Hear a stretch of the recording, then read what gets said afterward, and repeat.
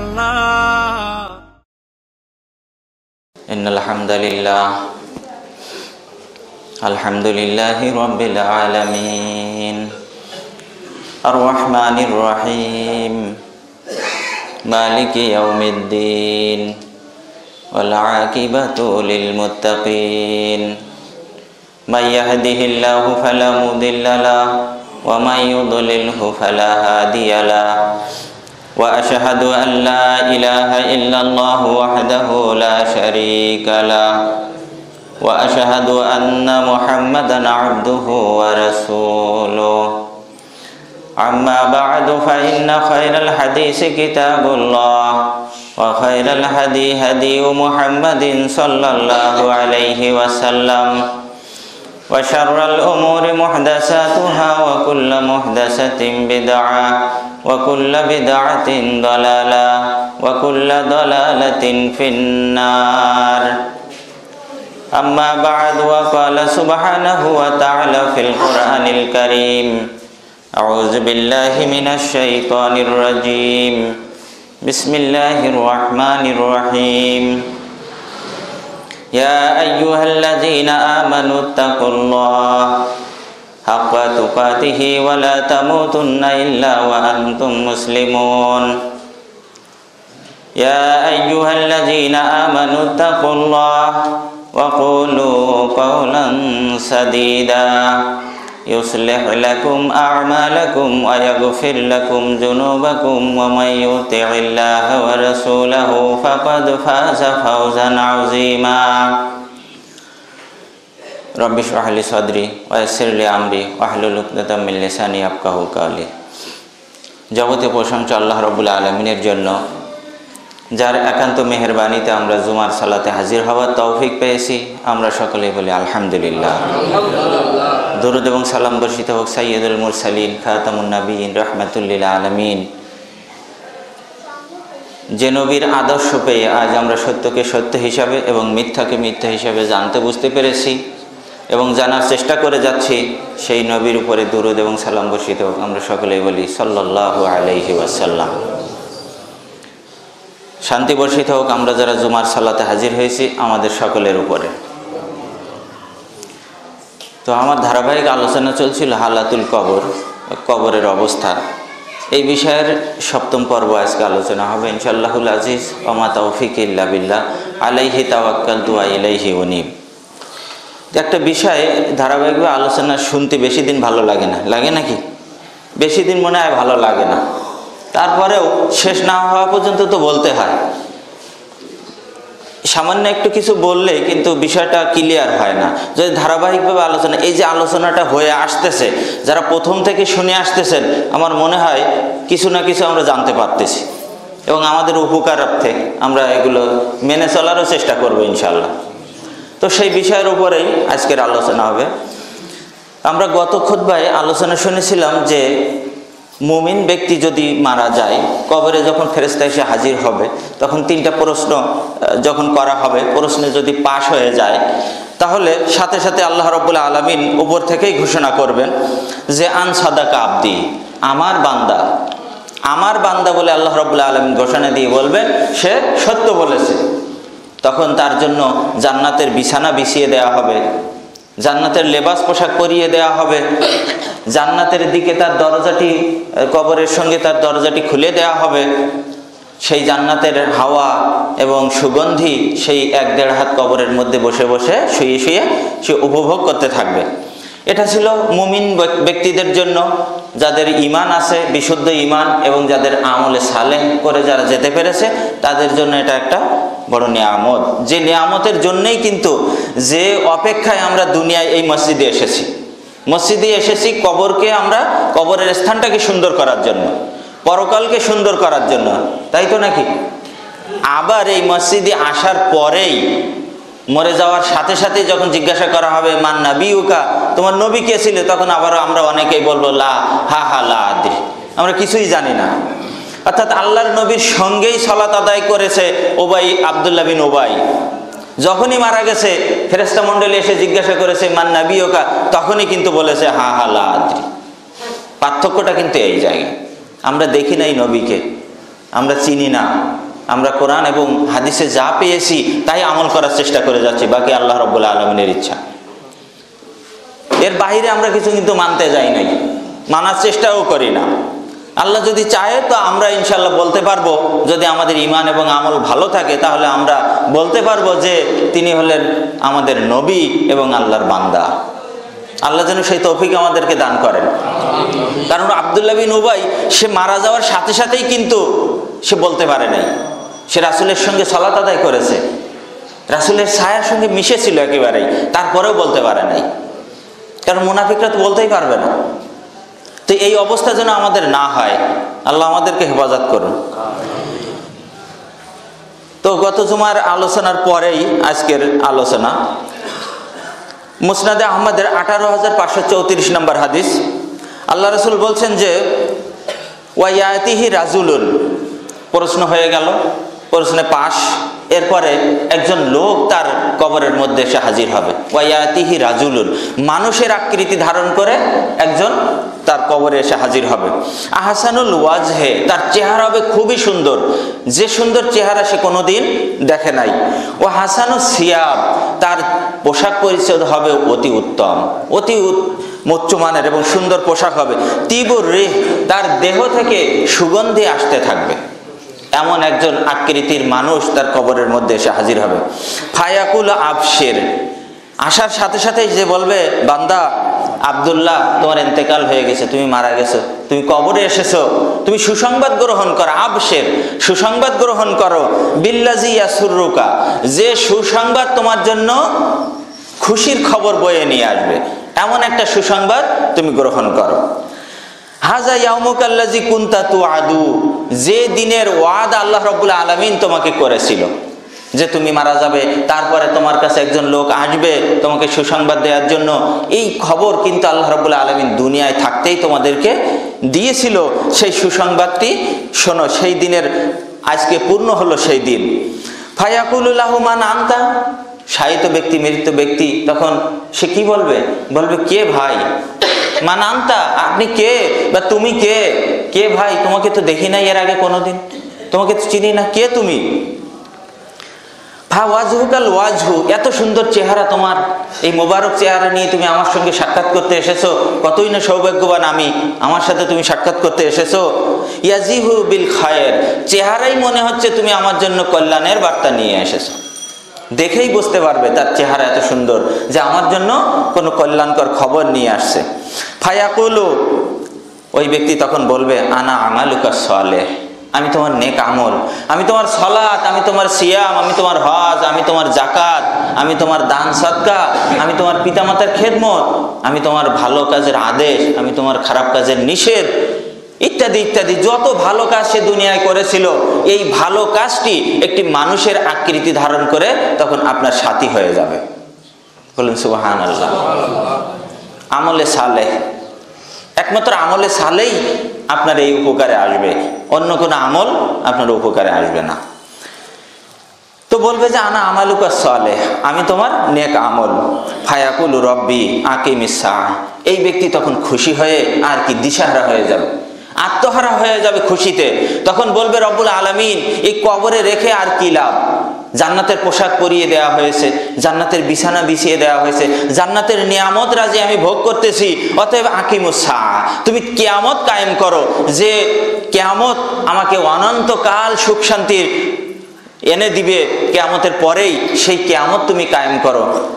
হাত্তা আরজি ওয়ালা আহলিহি ওয়া মালিহি, যেখানে আমার আহাল পরিবার পরিজনের কথা বলা হয়েছে, যেখানে আমার যে নিয়ামত, যে সম্পদ দেওয়ার কথা বলা হয়েছে, আমি তা অতি তাড়াতাড়ি পেয়ে যাব।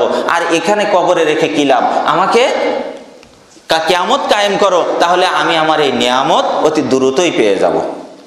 তাহলে এটা হচ্ছে মুমিন ব্যক্তিদের জন্য কবর থেকে তার যে পাওনা, সেই পাওনাটাই বুঝে পাওয়া যাবে কবর থেকেই। এরপরে আরেকটি বিষয় আমাদের মাঝে প্রশ্ন জাগে যে মৃত্যুর পরে আবার একে অপরের সঙ্গে দেখা সাক্ষাৎ হবে কিনা, এরকম একটা প্রশ্ন জাগে কি জাগে না? যে আমরা মৃত্যুবরণ করলাম, আমাদের পূর্বে যারা মৃত্যুবরণ করেছে তাদের সঙ্গে আমাদের সাক্ষাৎ হবে কিনা। এই হাদিসটি নাসাইর 1836 নম্বর হাদিস। আবু হুরায়রা রাদিয়াল্লাহু তাআলা আনহু قال قال রাসূলুল্লাহ সাল্লাল্লাহু আল্লাহ নবী বলেন যে ফায়াতুনা বিহি আরওয়াহাল মুমিনিন, মুমিন রূহগুলো তারা পরস্পর সাক্ষাৎ করবে। যারা ঈমানদার, যারা আমলে সালেহ করে এই দুনিয়া থেকে বিদায় নিয়েছে, তারা পরস্পর একত্রিত হবে এবং এক জায়গায় অবস্থান করবে। ফালাহু আসাদ্দু ফারাহাম বিহি মিন আহাদিকুম বিগায়েবে ইয়াকদামু আলাইহি। আল্লাহ নবী বলছেন যে পুরানো রুহুগুলো এই নতুন আগন্তুক রুহুকে পেয়ে তারা এত খুশি হবে, যেমনি ভাবে আপনার ছেলে যদি বিদেশে থাকে, দীর্ঘদিন পরে যদি বাড়িতে ফিরে আসে, তাহলে তার পিতামাতা কত খুশি হবে, তার ছেলেমেয়েরা কত খুশি হবে, তার আত্মীয় স্বজনরা কত খুশি হবে। খুশি হবে কি হবে না? 10 বছর বিদেশে থাকলো সৌদি আরবে, যে 10 বছর পরে যদি একটা লোক বাড়িতে ফিরে আসে, তাহলে তার পিতামাতা, তার আত্মীয় স্বজন, তার স্ত্রী, পরিবার পরিজন কত খুশি হবে। ঠিক অনুরূপভাবে আল্লাহ নবী বলছেন যে এই আগন্তুক নতুন রুহুকে পেয়ে ওই পুরানো রুহুগুলো তারা এত খুশি হবে। ফায়াসআলুনাহু মাজা ফাআলা ফুলানুন মাজা ফাআলা ফুলানুন, এই আগন্তুক রুহুকে পেয়ে তারা বলতে থাকবে যে অমুকের কি খবর, অমুকের কি খবর। অর্থাৎ আমরা যে মারা গিয়েছিলাম, আমি আমার পিতামাতাকে রেখে এসেছি, আমার পিতামাতার কি অবস্থা। আমি আমার দাদা দাদিকে রেখে এসেছিলাম, আমার দাদা দাদির কি অবস্থা। আমি আমার আত্মীয় স্বজনকে রেখে এসেছিলাম, আমার বিধবা স্ত্রীকে রেখে এসেছি, তার কি অবস্থা। ছেলে মেয়েদের কি অবস্থা, পাড়া প্রতিবেশীর কি অবস্থা। এক একজন করে নাম ধরে ধরে তারা বলতে থাকবে যে আমি অমুককে রেখে এসেছিলাম, গ্রামে একজন বৃদ্ধ লোক ছিল, তার কি অবস্থা, তার কি খবর। এই আগন্তুক রুহুর কাছে তারা প্রশ্ন করতে থাকবে এভাবে। ফায়াকুলুনা দাউহু, তখন ওই আগন্তুক রূহ বলবে যে একটু বিশ্রাম করতে দাও আমাকে, আমি তো এইমাত্রই আসলাম। ফাইন্নাহু কানা ফি গাম্মিদ দুনিয়া, আমি এই দুনিয়া ছেড়ে এইমাত্র আসলাম, দুনিয়ার চিন্তায় দুশ্চিন্তায় আমি এখন বিভোর, আমাকে একটু অবকাশ দাও, একটু সময় দাও, পরে বিশ্রামের পরে আবার কথা হবে। অর্থাৎ আমি যে ব্যবসা বাণিজ্য করতাম এই ছেড়ে চলে এসেছি, আমার ব্যবসার কি অবস্থা। আমি চাকরি করতাম, চাকরি ছেড়ে চলে এসেছি, আমার চাকরির কি অবস্থা। আমি আমার বৃদ্ধ পিতামাতাকে রেখে এসেছি, কে তাদের খেদমত করবে। আমার বিধবা স্ত্রী, তাকে কে দেখাশোনা করবে। ছেলে মেয়েদের কি হবে। এই যে দুনিয়ার যে দুশ্চিন্তা, এই দুশ্চিন্তার মধ্যে সে তখন থাকবে। তারপরে যখন সে বিশ্রামের পরে আবার তাদের সাথে কথাবার্তা হবে, কালা, তখন সে বলবে আমা আতাকুম, যাদের নাম ধরে ধরে বলতেছিল অমুক মেম্বার সাহেব তোমাদের কাছে আসে নাই, অমুক চেয়ারম্যান সাহেব তোমাদের কাছে আসে নাই, অমুক এমপি তোমাদের কাছে আসে নাই, অমুক মন্ত্রী তোমাদের কাছে আসে নাই, তোমার পিতা সে তো অনেক আগেই মারা গেছে, সে তোমাদের কাছে আসে নাই। এইভাবে এক এক করে তাদের কাছে প্রশ্ন করবে এবং তারা উভয়েই কথোপকথন করবে। পালু, তখন তারা বলবে যে না, তারা তো আমাদের কাছে আসে নাই। তখন ফেরেশতা মণ্ডলী, যে ফেরেশতারা সেখানে থাকবেন, তারা বলবে যে জুহিবা বিহি ইলা উম্মিহিল হাবিয়া, সম্ভবত তাহলে তাদেরকে হাবিয়া নামক জাহান্নামে নিয়ে যাওয়া হয়েছে। যখন তোমাদের সাথে সাক্ষাৎ হয় নাই, তারা যখন তোমাদের কাছে আসে নাই, তাহলে তাদেরকে কোথায় নিয়ে যাওয়া হয়েছে? হাবিয়া নামক জাহান্নাম। জাহান্নামের একটি নাম হচ্ছে কি? হাবিয়া। তাহলে মৃত্যু ব্যক্তি যখন সে জান্নাতে যাবে, রুহগুলো যখন এক জায়গায় থাকবে, তখন সে বুঝতে পারবে তার কাছে কি এসেছে আর কে আসে নাই। যারা আসে নাই তারা কোথায় গেছে? তারা জাহান্নামে গেছে। আর যারা এসেছে তারা তো মুমিন, তারা তো ইমানদার। সুতরাং আমরা আল্লাহ রাব্বুল আলামিনের কাছে দোয়া করি, আমরা যারা দ্বীনী ভাই, আমরা যারা দ্বীনের পথে এসেছি, কোরআন এবং সুন্নাহ অনুযায়ী আমল করার চেষ্টা করতেছি, আমরা যেন ঈমান এবং আমল নিয়ে কবরে যেতে পারি এবং আমরা একে অপরের সাথে সাক্ষাৎ করতে পারি। আল্লাহ আমাদেরকে সে তৌফিক দান করুন। এবং এই যে মৃত্যুর পরে সাক্ষাৎ হবে, এর আরেকটি প্রমাণ পাওয়া যায় বুখারীর 4433, 3623 এবং 3093, এই তিনটা হাদিসের সমন্বয় করলে বিষয়টি আরো ক্লিয়ার হয়ে যায়। তো এই হাদিসের মধ্যে বলা হচ্ছে, এই হাদিস তিনটার মধ্যে আন আয়েশা রাদিয়াল্লাহু তাআলা আনহা ক্বালাত, আয়েশা রাদিয়াল্লাহু তাআলা আনহা তিনি বলছেন যে দান নবী সাল্লাল্লাহু আলাইহি ওয়াসাল্লাম ফাতেমা রাদিয়াল্লাহু তাআলা আনহা ফি শাকওয়াহুল্লাযী কুবিজা ফিহি, আল্লাহর নবী যে রোগে আক্রান্ত হয়ে ইন্তেকাল করেছিলেন, এই রোগে আক্রান্ত অবস্থায় ফাতেমাকে ডেকে পাঠালেন। আকবালতু ফাতেমাতু তামশি, ফাতেমা আল্লাহর নবীর কাছে আসলেন। কান্না মাশিয়াতাহা মাশিউন নবী সাল্লাল্লাহু আলাইহি ওয়াসাল্লাম, যে ভঙ্গিতে আল্লাহর নবী হাঁটতেন ঠিক সেই ভঙ্গিতে হাঁটতে হাঁটতে আল্লাহর নবীর কাছে আসলেন ফাতেমা রাদিয়াল্লাহু তাআলা আনহা। ফাকালা নবী সাল্লাল্লাহু আলাইহি ওয়াসাল্লাম মারহাবান বি ইবনাতি, হে আমার কলিজার টুকরা, হে আমার আদরের কন্যা, তোমাকে মোবারকবাদ। সুম্মা আজলাসাহা আন ইয়ামিনিহি আও আন শিমালিহি, এরপরে তিনি মা ফাতেমা রাদিয়াল্লাহু তাআলা এসে আল্লাহর নবীর ডাইনে অথবা বাম পাশে বসলেন। সুম্মা আসাররা ইলাইহা হাদিসান, এরপরে মাথাটা একটু টেনে নিয়ে কানে কানে কি যেন বললেন। ফাবাকাত, সাথে সাথে একেবারে উচ্চ কণ্ঠে কেঁদে ফেললেন। কানে কানে কি যেন বললেন আর অমনি কান্না শুরু করে দিলেন। ফাকুলতু লাহা লিমা তাবকিনা, ধারে কাছে ছিলেন মা আয়েশা সিদ্দিকা রাদিয়াল্লাহু তাআলা আনহা, তিনি বিষয়টি দেখতেছিলেন। তিনি জিজ্ঞাসা করলেন যে মা তুমি কাঁদছো কেন? সুম্মা আসাররা ইলাইহা হাদিসান, আবার আল্লাহর নবী কিছুক্ষণ পরে আবার মাথাটা টেনে নিয়ে কানে কানে আবার যেন কি বললেন। ফাদাহিকাত, সাথে সাথে হেসে দিলেন। মানে হঠাৎ কান্না শুরু করে দিলেন, আবার একটা কথা শোনার পরে হঠাৎ আবার হাসতে শুরু করলেন। ফাকুলতু মা রাআইতু, মা আয়েশা সিদ্দিকা রাদিয়াল্লাহু তাআলা বলছেন যে মা রাআইতু কাল ইয়াউমে ফারাহান আকরাবা মিন হুজুনিন, আজকের মতো দুঃখ ও বেদনার সঙ্গে সঙ্গে আনন্দ, মানে আজকে এই মুহূর্তে দুঃখ বেদনার সাথে সাথেই যে আনন্দ পরিলক্ষিত হয়, এটা ইতিপূর্বে আমি আর কাউকে দেখি নাই। অর্থাৎ একজন লোক যদি কান্না শুরু করে দেয়, তারপরে যদি তাকে সুখের কোনো খবর দেয়া হয়, তাহলে তাকে হাসতে বা সেই সুখ অনুভব করতে কিন্তু একটু সময় লাগে। সময় লাগে না?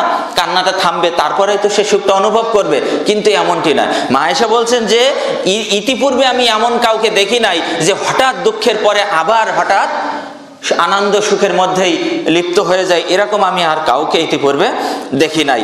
ফাসালতু আম্মা ক্বালা, মা আয়েশা বলছেন যে আমি তাকে বারবার জিজ্ঞাসা করতে লাগলাম যে তোমার আব্বা নবীজি কি বলেছেন তোমাকে, যে তুমি একবার কান্না করলে আবার একবার হঠাৎ করে হেসে দিলে, আমাদেরকে একটু বলো না, বলো কি বলেছিল তোমার আম্মা। তো মা আয়েশা ফাতেমা রাদিয়াল্লাহু তাআলা আনহা তিনি বললেন যে ফাকালাত মা কুনতু ফি লি উফশিয়া সিররা রাসূলুল্লাহ, এটা আল্লাহর নবী আমাকে গোপনে বলেছিলেন, সুতরাং এই গোপন কথা কাউকে বলা যাবে না। যেহেতু আল্লাহর নবী আমাকে গোপনে গোপনে বলেছেন, তাই এটা আমি কাউকে বলবো না। এরপর হাত্তা কুবিজান নবী সাল্লাল্লাহু আলাইহি ওয়াসাল্লাম ফাসালতুহু, আল্লাহর নবীর ইন্তেকাল হয়ে গেল, তারপরে আবার বারবার করে মা আয়েশা সিদ্দিকা রাদিয়াল্লাহু তাআলা জিজ্ঞাসা করতে লাগলেন কি বলেছিল একটু বলো না, কি বলেছিল একটু বলো না।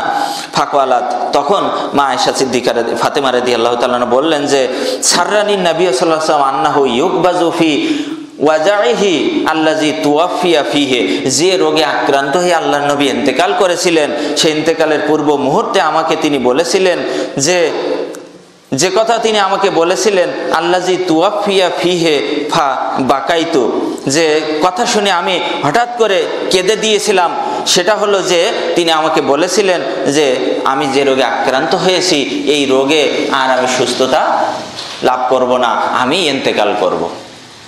তো যখনই আমাকে বললেন যে আমি ইন্তেকাল করব, তখনই আমি দুঃখে কেঁদে দিয়েছিলাম। সুম্মা সাররানি, এরপরে তিনি আবার আমাকে গোপনে গোপনে খবর দিলেন যে ফাআখবারানি আন্নি আওয়ালা আহলিন, আমি হলাম সর্বপ্রথম ব্যক্তি ইয়াত্তাবাহু, যে সর্বপ্রথম আমার সঙ্গে দেখা করবে। তুমি আমার পরিবারের মধ্যে সর্বপ্রথম ব্যক্তি, আমার মৃত্যুর পরে তুমি সর্বপ্রথম আমার সঙ্গেই সাক্ষাৎ করবে। ফাদাহিকাত, এই কথা শোনার সাথে সাথেই আমি হেসে দিয়েছিলাম।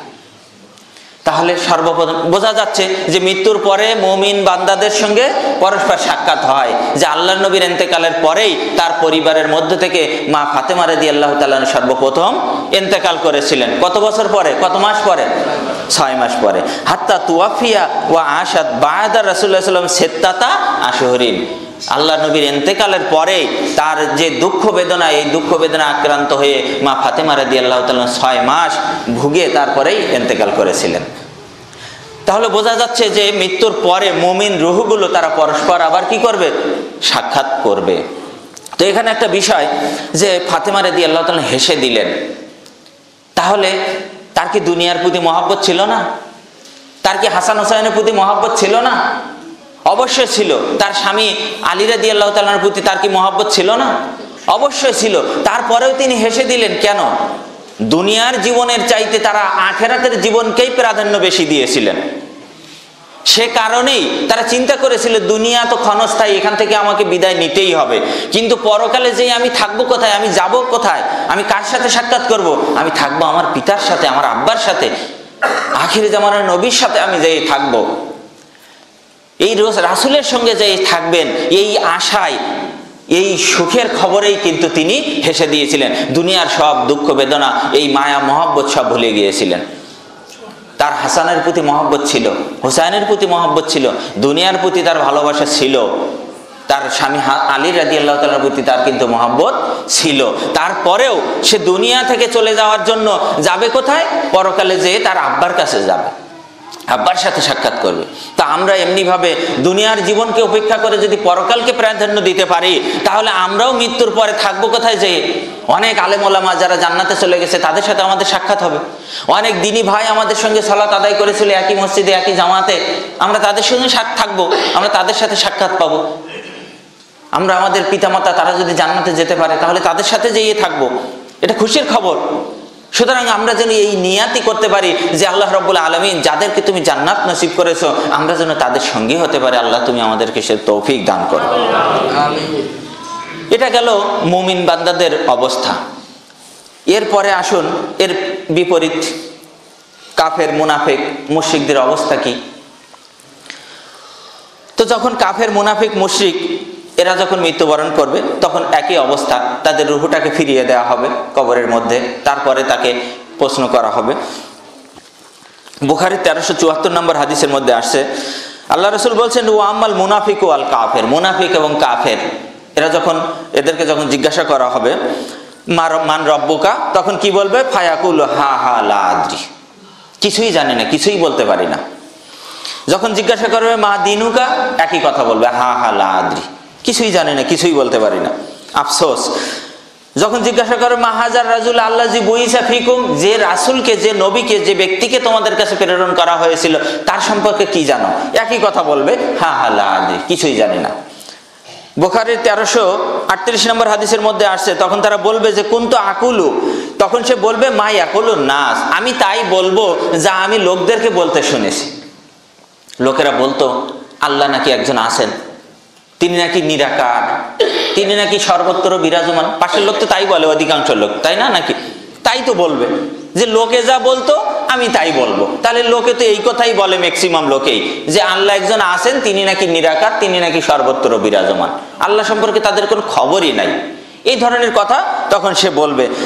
দিন সম্পর্কে বলবে, শুনতাম দিন নাকি ইসলাম, এটা আল্লাহ রাব্বুল আলামিনের পক্ষ থেকে লোকজন বলতো, এক শ্রেণীর লোক যারা মুসলিম ছিল তারা মেনে চলতো, এরকম বলতে শুনতাম, তাই বলতো। রাসূল সম্পর্কে ওই রকম একই ধরনের কথা বলবে, রাসূল সে আমাদের মতো মানুষ নয়, সে নূরের তৈরি, তার কোনো ছায়া ছিল না। হ্যাঁ, এরকম কথা অনেক বলবে।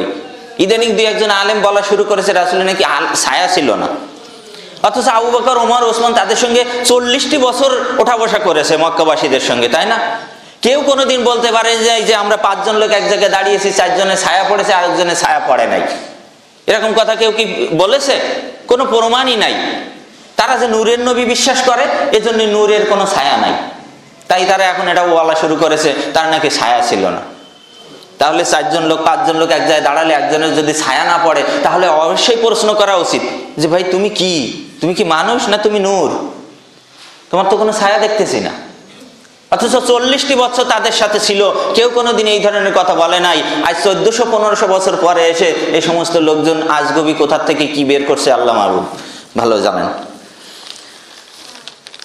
এরপরে এই কথা যখন বলবে যে হা হা লা আদ্রি, তখন তো ফেল, প্রশ্ন করা হয়ে গেল, তখন ফেল হয়ে গেলে তার কি অবস্থা হবে? ফায়ুনাদি মুনাদি মিনাস সামায়ে, তখন আসমান থেকে ওই যে আল্লাহ রাব্বুল আলামিন ঘোষণা দিয়ে বলেছিলেন একজন মুমিন বান্দার জন্য যে আন সাদাকা আবদি, আমার বান্দা সত্য বলেছে। আর এক্ষেত্রে কি বলবেন? আন কাযাবা, ও মিথ্যা বলেছে। আমার বান্দা এই কথা আল্লাহ রাব্বুল আলামিন বলবেন না, কারণ ওর প্রতি এত অসন্তুষ্ট আল্লাহ রাব্বুল আলামিন, ওই পাপীর প্রতি এত অসন্তুষ্ট যে বলবেন না যে আমার বান্দা সে মিথ্যা বলেছে, এই কথা বলবেন না। আন কাযাবা, ও মিথ্যা বলেছে। যেমন আপনার যদি 2-5টা ছেলে মেয়ে থাকে, তাহলে যে ছেলেটা আপনার অনুগত, কথা শোনে, তাকে তো আপনি বলেন যে এটা আমার ছেলে। আর যে কথা শোনে না, আপনার অবাধ্য হয়, তার ব্যাপারে বলেন স্ত্রীকে যে ওটা তোমার, ওটা আমার না, ওটা তোমার ছেলে। এই কথাই তো আমরা বলে থাকি। যেটা ভালো, যেটা আমার কথা শোনে, সেটাকে আমি বলি এটা আমার ছেলে, আর যেটা কথা শোনে না, স্ত্রীকে বলি ওটা তোমার ছেলে। তা ঠিক অনুরূপভাবে আল্লাহ রাব্বুল আলামিন সেদিন এই কথাই বলবেন এই কাফের মুশরিকদের সম্পর্কে যে আন কাযাবা, ও আমার বান্দাই নাই, ও মিথ্যা বলেছে। আমার বান্দা এই কথা আল্লাহ রাব্বুল আলামিন বলবেন না। তিরমিজির হাদিস নাম্বার 1071, ফেরেশতারা তখন বলবেন যে কদ কুননা না'লামু আন্নাকা তাকুলু যালিকা, তোমরা যে এরকম বলবে হা হা লা আদ্রি, এটা আল্লাহ রাব্বুল আলামিন তোমাদের কাছে আসার আগেই আমাকে জানিয়ে দিয়েছিল। অর্থাৎ আমরা জানি যে তুমি এরকমই কথা বলবে যে হা হা লা আদ্রি, আমি কিছুই জানি না। তখন সাথে সাথে তার জন্য ফাফরিশুহু মিনান নার, জাহান্নামের বিছানা বিছিয়ে দেয়া হবে। ওয়াল বিসুহু মিনান নার, জাহান্নামের পোশাক তার গায়ে পরিয়ে দেয়া হবে। ওয়াফতাহু লাহু বাবুন ইলান নার, জাহান্নামের দিকে তার দরজাটি খুলে দেওয়া হবে। ক্বালা, আল্লাহ নবী বলেন যে ফায়াতিহি মিন হাররিহা ওয়া সামুমিহা, তখন জাহান্নামের যে গরম হাওয়া সেটা তার কবরের মধ্যে আসতে থাকবে এবং পচা যে দুর্গন্ধ সেটা তার কবরের মধ্যে আসতে থাকবে। ক্বালা, আল্লাহ নবী আরো বলেন যে ওয়া ইউযায়িকু আলাইহি কবরুহু, তার কবরকে এমন ভাবে সংকীর্ণ করে দেয়া হবে হাত্তা তাখতালিফা ফিহি আদলাউহু, এমন ভাবে যেমনি ভাবে এত সংকীর্ণ করে দেয়া হবে, আল্লাহ নবী বলছেন যে তার এক পাজরের হাড় আরেক পাজরের মধ্যে ঢুকে যাবে। হাত দুইটি এমনি ভাবে একত্রিত করে আল্লাহ নবী দেখিয়ে দিলেন যে এক পাজরের হাড় আরেক পাজরের মধ্যে এমনি ভাবে ঢুকে যাবে। এমন ভাবে তার কবরকে সংকীর্ণ করে দেয়া হবে।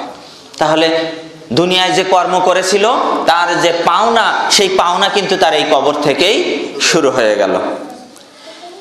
এরপরে নাসাইর একটি হাদিস 2059 নম্বর হাদিস, ইতিপূর্বে আমরা আগে একবার বলেছি যে সাদ রাদিয়াল্লাহু তাআলা সম্পর্কে, যার সম্পর্কে আল্লাহ নবী বলছেন যে ইবনে উমর রাদিয়াল্লাহু তাআলা বলেন যে আল্লাহ রাসূল বলেছেন সাদ রাদিয়াল্লাহু তাআলা যখন ইন্তেকাল করেন, হাজাল্লাজি তাহাররাকা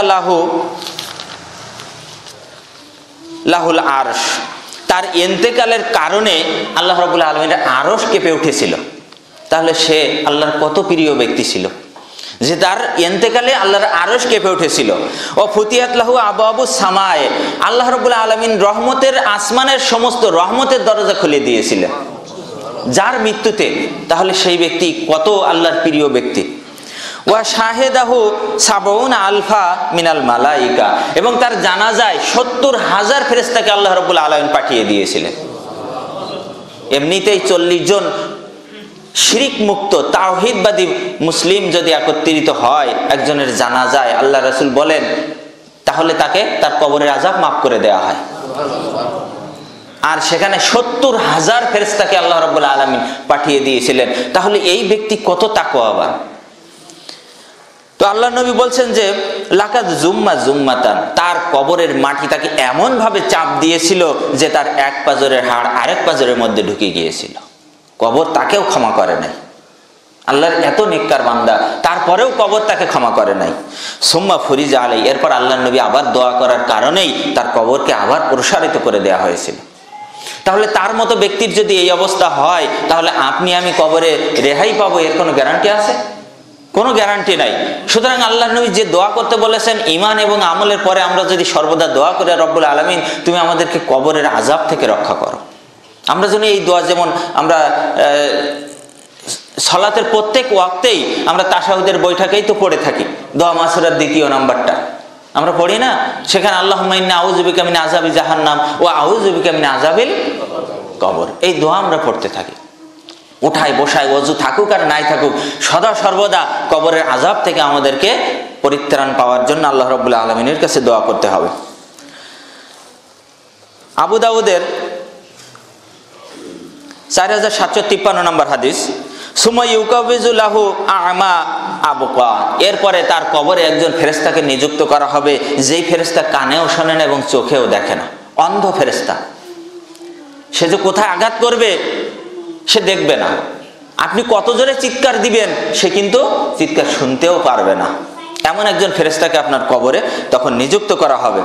মাহু মিরজাবাতু মিন হাদিদিন, তার কাছে থাকবে একটি লোহার হাতুড়ি।